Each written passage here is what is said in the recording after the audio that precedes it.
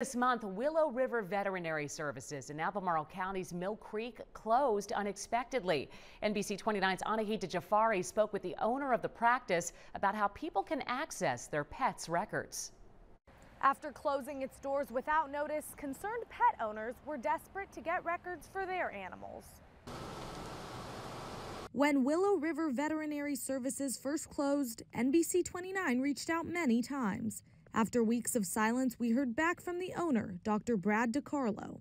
He would not go on camera, but said the practice shut down due to a lack of staffing applicants. Some pet owners said they were having issues getting their pet records. They say a voicemail from the veterinary office said they needed to send an email, but they were not hearing back. DiCarlo says he is single-handedly working to get owners' prescription refills and the other pet records they have requested. He says there is a backlog because the request for records to process takes a while. DiCarlo says the amount of requests are in the hundreds. Anahita Jafari, NBC 29 News.